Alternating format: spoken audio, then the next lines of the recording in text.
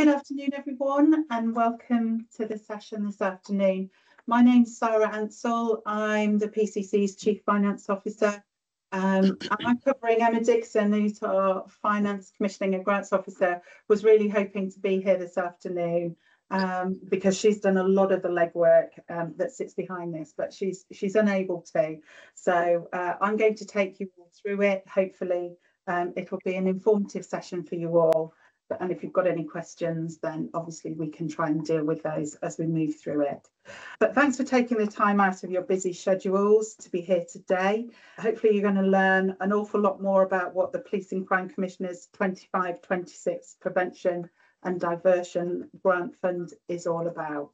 So for the benefit, I need to bring to your attention, for the benefit of those that are unable to attend today, my colleague Hannah, who's sitting with me here in the room, is going to be recording the presentation and we'll make it publicly available afterwards. So please bear that in mind.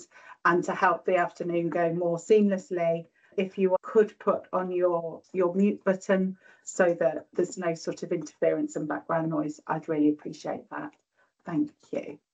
So in terms of the agenda, it's set out there on the screen in front of you, and I'm going to hand over now to Philip Seckham, who's the Police and Crime Commissioner, to welcome you all this afternoon. Thank you. Thanks, Philip. Right, good afternoon, everybody, and welcome from me and our office. I'm really pleased to see so many people on this call, some of whom I recognise, and there's some new faces that I'm also very pleased to see. So this is an important day in the life of a Police and Crime Commissioner, is the launch of the annual grants scheme. This is a really important way of supporting initiatives which will support my ambition to reduce crime, support victims and make all our communities safer. So I want to see applications from a really wide range of community groups or charities or other organisations who've got innovative or proven projects that can make a real difference here, particularly to victims of crime, as well as those that can prevent offences from happening in the first place. So it's really important to proactively engage with our young people as well, providing them with new skills and a safe space away from negative influences and criminal activities. With this in mind, I'm very keen to see applications from projects that work with children and young people come forward. Also want to see applications that can make a real difference in making our roads safer to help reduce deaths and serious injuries on Warwickshire's roads. And finally, I'm also keen to hear from projects that will help us to fight crime and indeed to reduce reoffending. So over the 8 years I've been doing this job, I've seen it firsthand, some of the brilliant work that has been going on with the organisations and others that do in Warwickshire. And this is my chance to support some of that essential work that does make a big difference to our communities. And I'm often asked when I'm on a public platform about the grant scheme and asked to explain how this helps keep our communities safer, and it is a really important part of that. So I very much look forward to reading and evaluating and deciding on the submissions that you make, and that hopefully that I can work with all of you in the future. So I'm now going to pass back to Sarah Ansell, who is my 151 officer, and she will take you through some of the details of the application process of how things work. And I know we'll make room for and time for a question and answer session at the end. So back to you, Sarah. Thanks, Philip, and welcome back, everybody. So I'm going to kick off now in terms of our process, and thought it would be helpful to start in terms of understanding the role of the Commissioner and what some of his key duties are, which are outlined there on the screen. So first and foremost, I think it is in terms of representing community views, holding the Chief Constable of the police force to account, setting the police budget, which is something that he and I are going to be working on very closely over the next few weeks and months, working with local partners, and for the purposes of this presentation this afternoon, commissioning and granting local crime prevention and victim services. And above all of that, and hopefully all of that work will be guided by the work that he does to set the Police and Crime Plan. So following the Police and Crime Commissioner's re-election in early May this year, the new Police and Crime Plan is currently under development. And so the previous plan will remain in place up until the 31st of March 2025. And for any of you that have taken the time to have a look at that Police and Crime Plan, you'll know that that covers the period up until 2025. However, for those of you that attended the partnership event held in September, and hopefully I can see a few familiar faces on the screen of those of you that I had the pleasure of meeting at that event, the Commissioner's Police and Crime Plan for his new term of office is currently out for consultation. And we're doing some of that work with Tonic, which is an independent external organisation.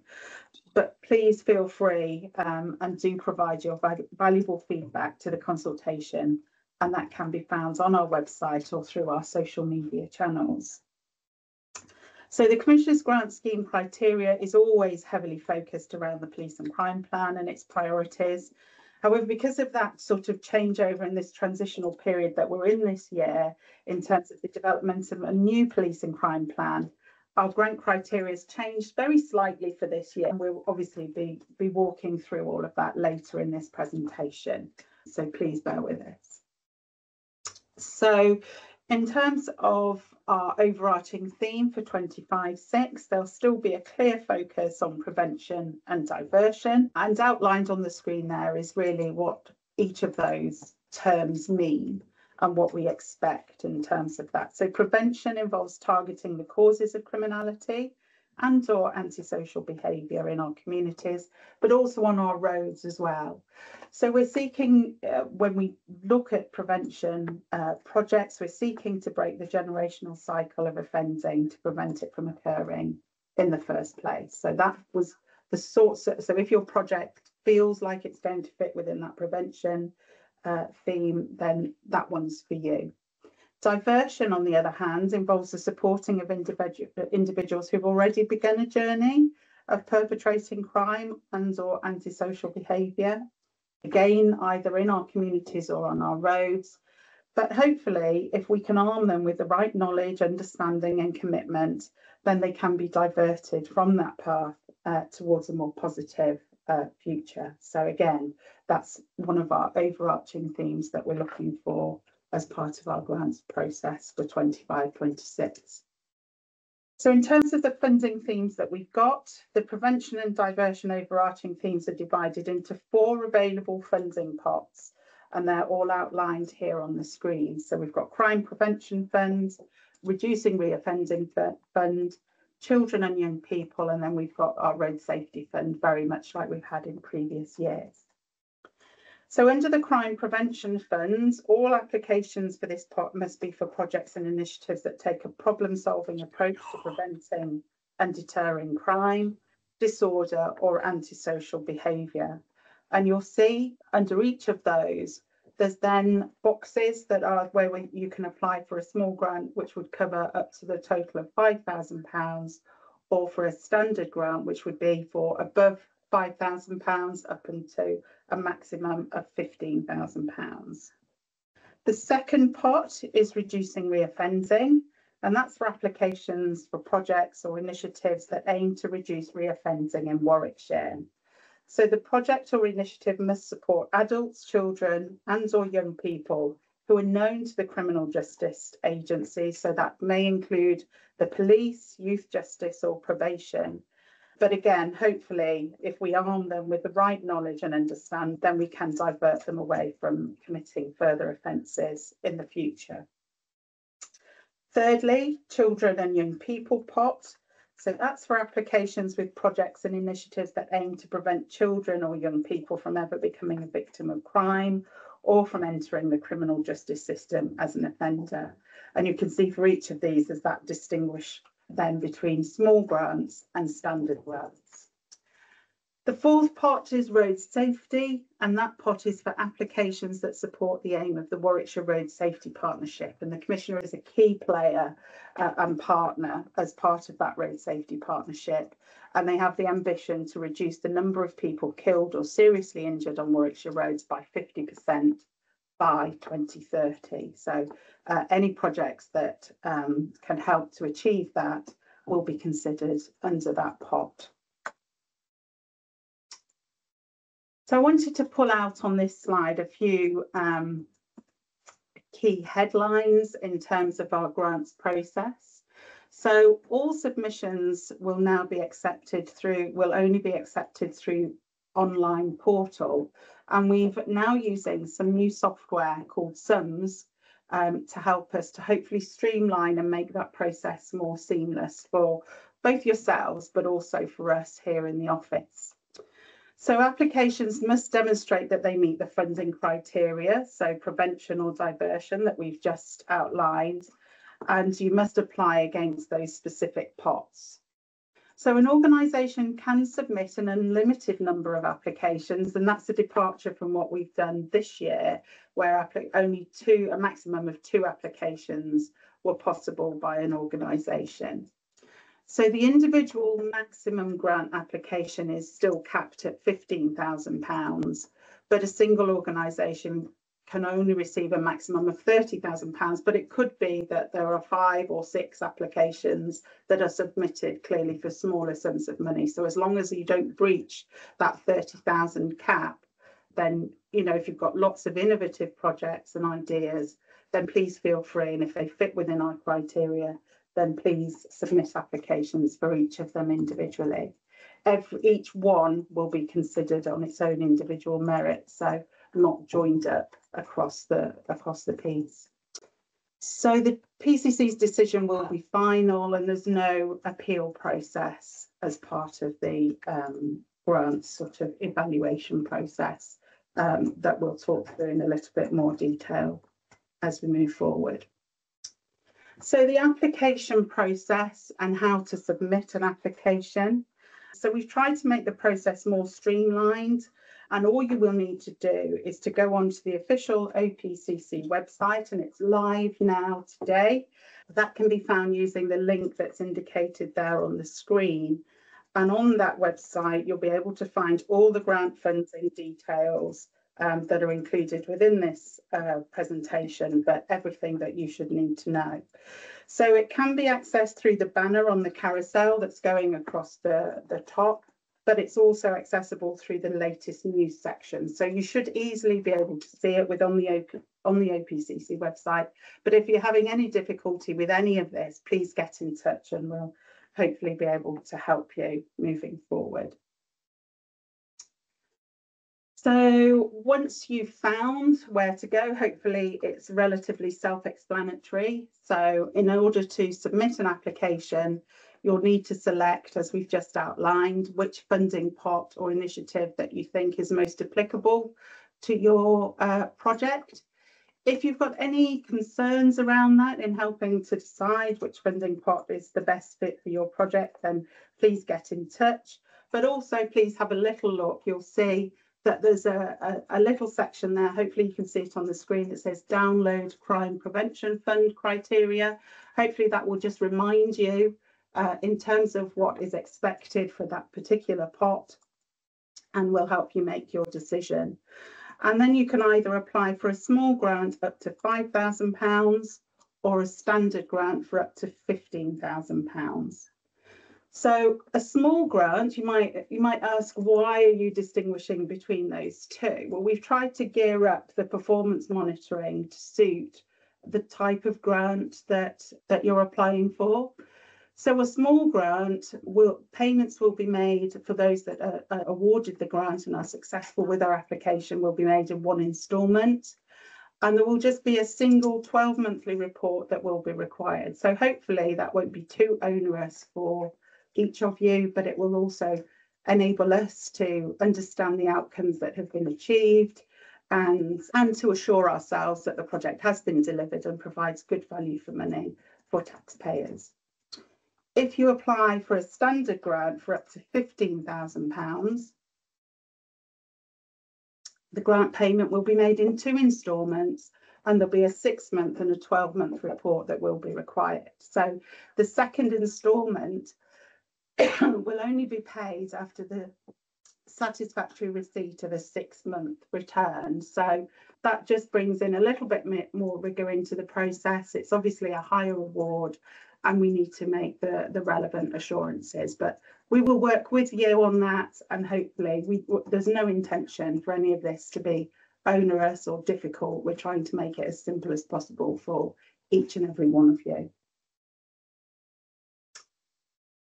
So as you go through the application, hopefully it will be relatively self-explanatory. Once you've selected one of those blue bars, either a small grant or a standard grant, it will take you straight through to the application form and work through that application process and complete it as fully as you can. And there should be a button down at the bottom. There'll be 2 buttons down at the bottom, either to save the application or to submit the application. So depending on how you want to work, you can either just do a little bit of the application form, and then if you get pulled away and you need to come back to it, then you can save it, and it should generate a link for you or a code that you can then go in at the top, and you'll see that retrieve saved form, and you'll be able to put that in. Alternatively, you might want to work through it all and sort of just submit the whole application after working through all of it. It's entirely up to you. Hopefully that will be a lot more user-friendly and easier for all of you to follow and work with. And we've tried to respond to some of the feedback that we've had in previous years, where you said, you know, how frustrating and how clunky the form is. So hopefully this will make it a lot easier for you.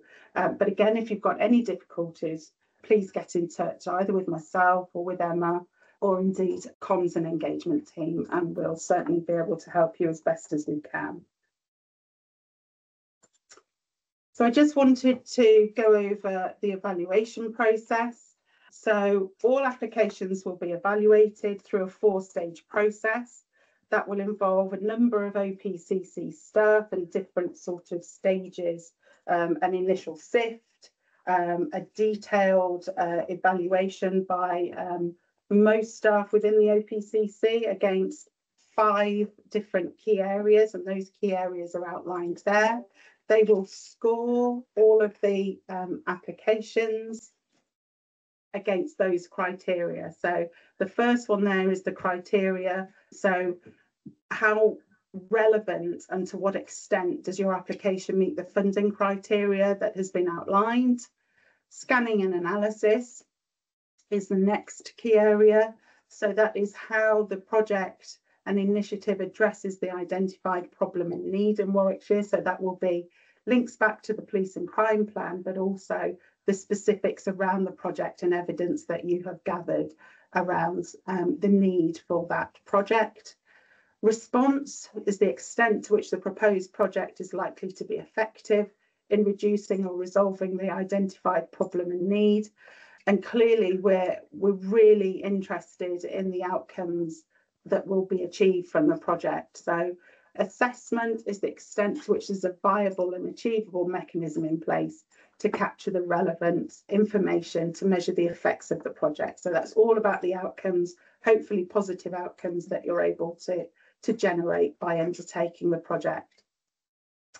Value for money, so this is something I'm particularly interested in.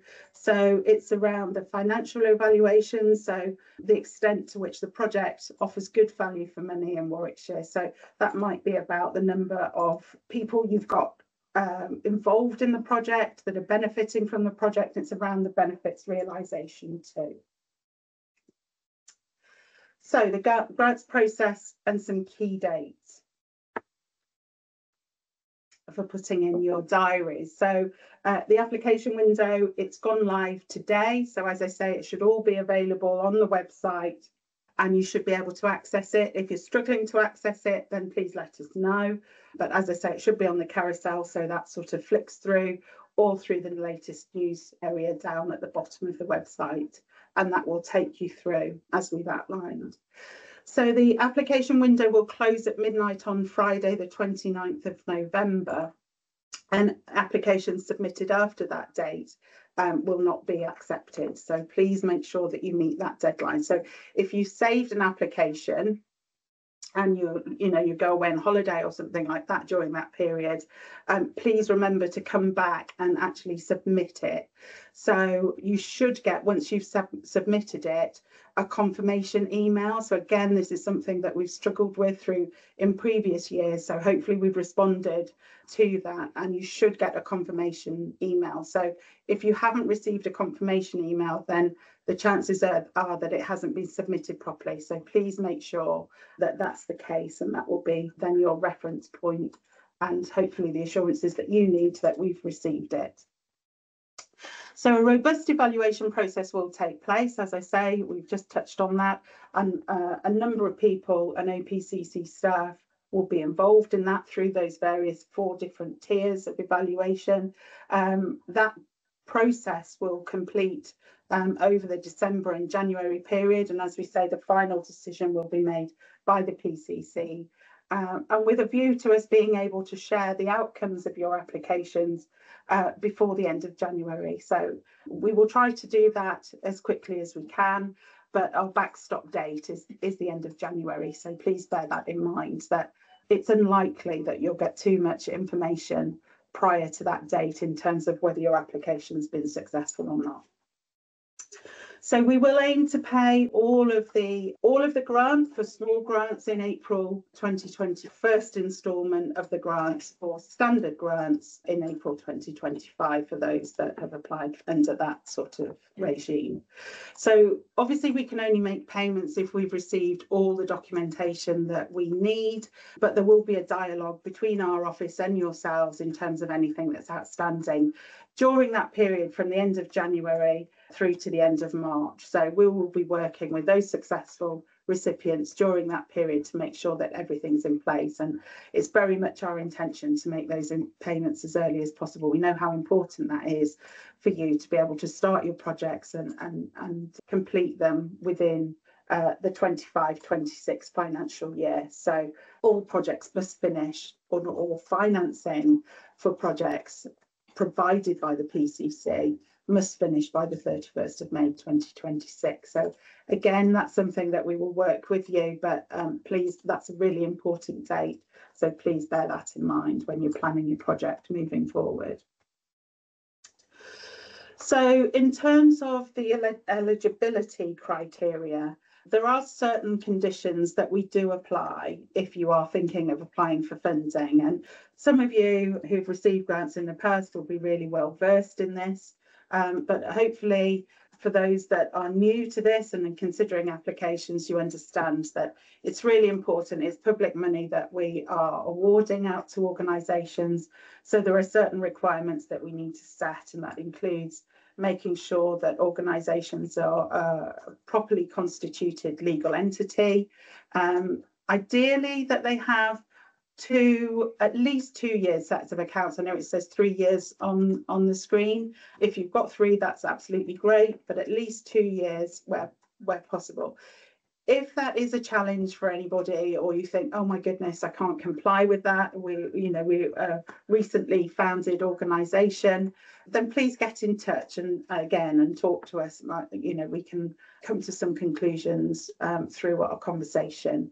It's important that the organisation needs to have its own bank account, and that all relevant staff and volunteers that are included in the project will need to be DBS checked. So, and the organisation to be able to provide a series of policies and documentation that they work to, covering such things as safeguarding, equality, anti-modern slavery measures, privacy notices, data protection, information sharing, etc., etc. And of course, insurances need to be in place. All relevant insurances need to be in place too. So that feels like an awful lot, but it's part of our due diligence work, and we really need to ensure that we're complying with that. So some things are non-negotiable, as I say, in terms of the longevity and the sets of numbers and sets of accounts that you've got in place. I think that's something that we can talk about if that feels like it's an issue for you. but you know, other things really are non-negotiable and need to be in place, and that's what we would expect. It's important that I draw to your attention that failure to comply with any of the above or could render your application ineligible. So please just double check where you're at with that, and hopefully that shouldn't be too much of an issue for you. So there are various things that the PCC will not fund, and I have outlined them there. So I think the overriding issue is that projects must contribute to the priorities of the police and crime plan. And the plan that we're talking about is the 2021 to 2025 plan that's currently in place. And projects need to clearly align with the overarching theme of prevention and diversion. So there are some specific issues around vehicles, repairs and maintenance, feedbacks, and I've listed them all there and on the next slide too. But I think those are the two most important issues, and I suppose I also want to bring to your attention that projects that don't directly benefit any Warwickshire communities would be ineligible, and we would want to see that projects are being delivered within Warwickshire. So that benefits realisation really does need to be for Warwickshire communities and Warwickshire residents. So again, if you can't fulfil that criteria, then this probably isn't for you.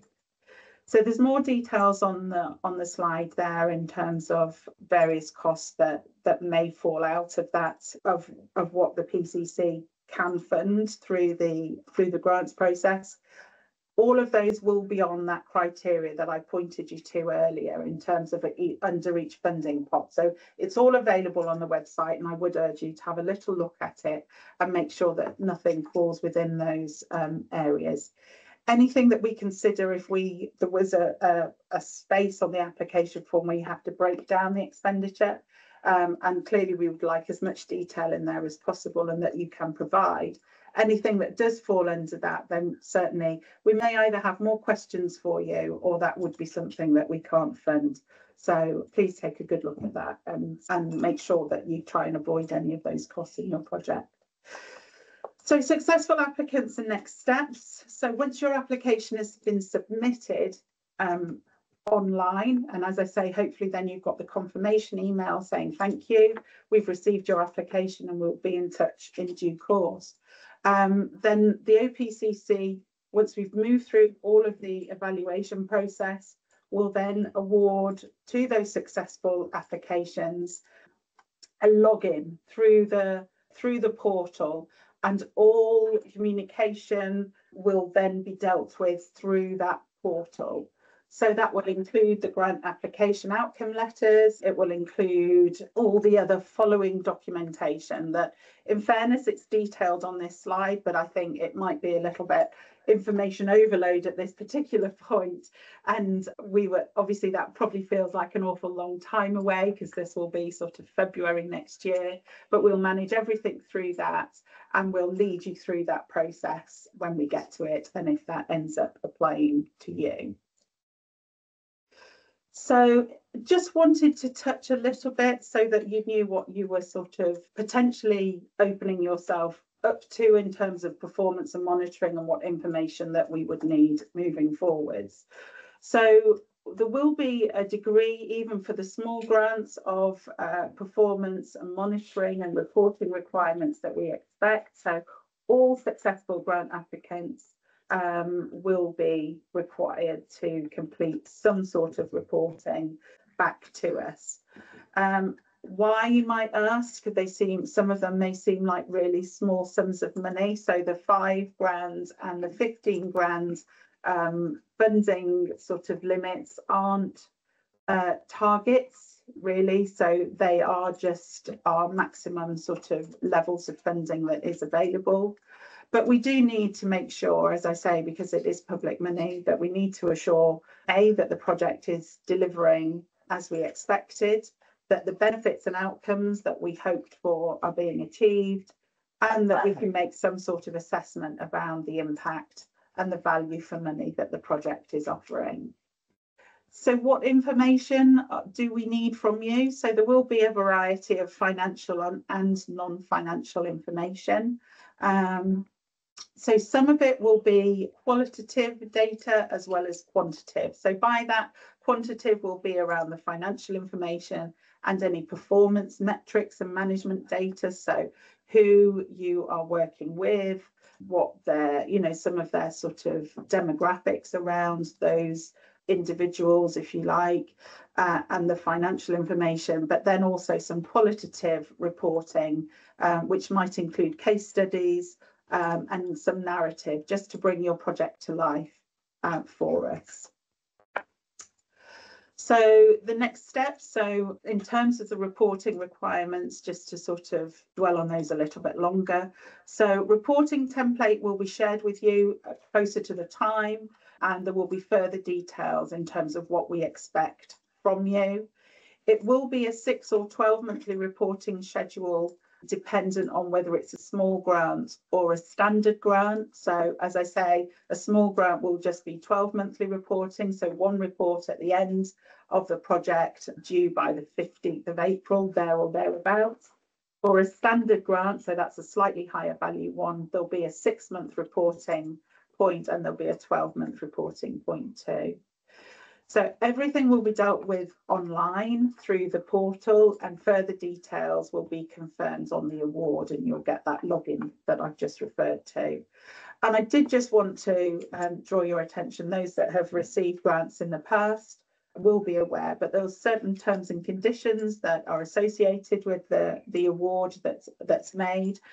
And as I said, all applications and awards are made on the basis that the grant monies will be spent by the end of the financial year, and anything not, it should actually say 2026 there, not 2025.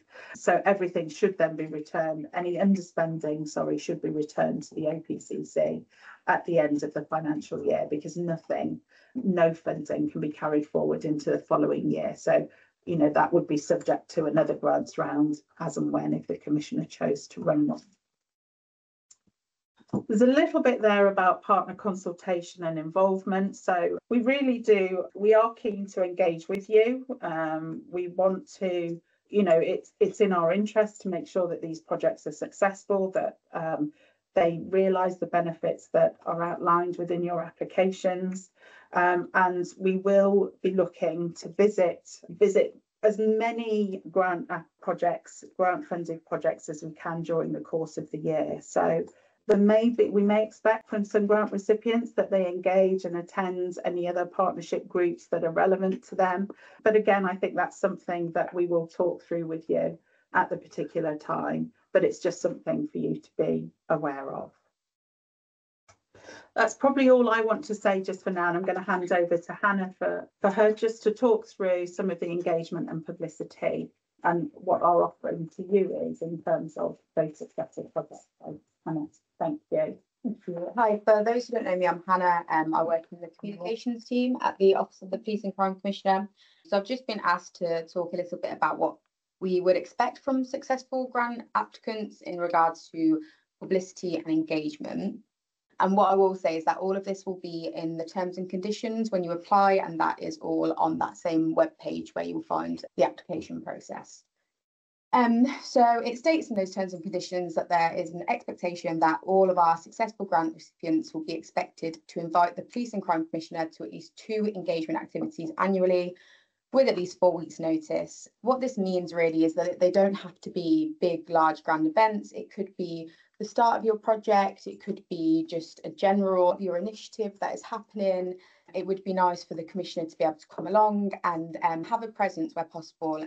It just really helps him to be able to see that brilliant work going on, and as well as that, it helps him to be able to engage with different members of the community, and that is a key part of his work. It's also a nice thing because we want to be able to support you with your work and help with promotion or influence where we can. So if we haven't heard from you, please do expect us to get in touch to arrange a visit. And then finally, alongside the engagement side of things, there's also information on publicity. I won't go into too much detail on that. We will be sending successful applicants a communications pack that will help with a lot of this. But really what publicity is around including our logo on kind of promotional activity that you might be undertaking as part of your project or initiative that the grant has funded. Ideally seeing some of that before. If you are including our logo or a quote from us, we'd definitely like to kind of look at that before. What I spoke about before about being expected to be invited to any events you might be hosting to promote your project. And then also there's just an expectation around whether it's as and when required to promote your project. So it might be a press release or a blog or a social media post. And with that, I just want to reassure that that shouldn't give you additional work. I know that everyone's really busy, and most of the time it will be us producing something and coming to you for help with promotion of that, or maybe a quote to include in that. And then also, this isn't officially in your terms and conditions, but I'm going to plug it. It would be really nice for you to follow us on our social media accounts, and that goes kind of both ways. We'd follow you back too, because again, it's just that kind of back and forth, helping to promote each other's work and the really great things that are happening in Warwickshire. So that's pretty much all I wanted to touch upon. On the screen, there are a few things that are just worth considering when you submit your grant. And again, I guess that there's a whole number of things that we can do to help you with engagement and publicity. And the more that you kind of work with us and get in touch with the office, the more you can get out of it, really, I think. But yeah, as I said, we're going to send out a comms package to successful recipients. So that will explain a bit more detail around that. But that's all I wanted to say. Thanks, Hannah. Brilliant. So that's probably all that Hannah and I, and of course the Commissioner, wish to specifically say to you. But if you've got any questions, we'll do our best to answer them. So please feel free. Over to you. A virtual hand up. Yes, virtual hand up. Yes, if you can, and we'll try and come to you. Thank you, everyone. If you get the people in the thing, in the meeting, it ranks the hands. I can't see anyone's got a hand raised at the moment. Can't see anyone. Look in the chat. Oh, Colin Cartwright's got his hand up. Okay, Colin. When we hello there.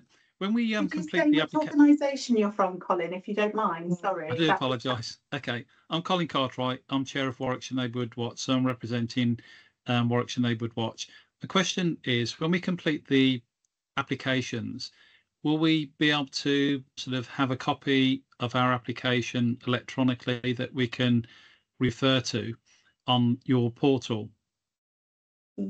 Yes, I believe that once it's submitted, you get a copy back of the application of what you've submitted. But I will absolutely, Emma is the guru on this, as I say. So I'm sure that it's a yes. You will be able to get it one way or another, but I'm sure it comes back automatically once you get that confirmation email and you get a link. So if it's any different to that, then I will come back to you, definitely. Well, we'll come back to all of you, but absolutely that is one of the planned advantages of this system that we'd hoped for. So I think it's a yes. Okay, right. Well, it appears no one's got any more questions. I'm sure you're 100% happy with the process, but I would reiterate that the office is here to help.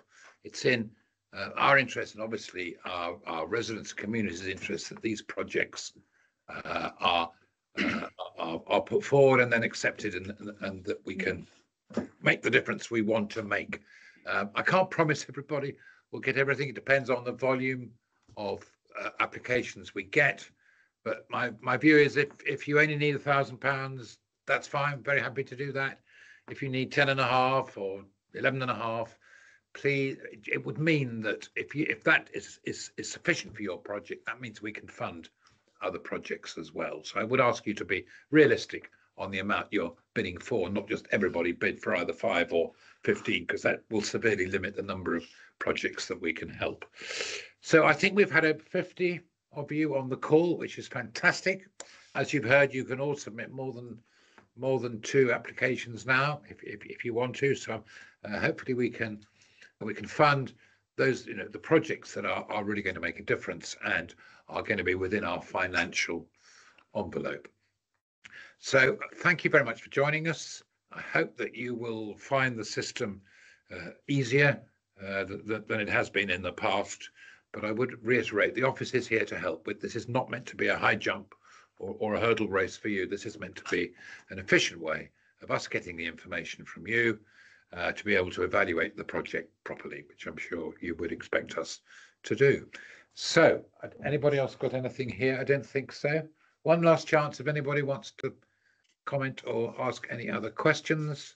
Good. Well, thank you very much, all of you, for attending, and we look forward to receiving your applications during the next month. I think they close at the end of November, November the 29th.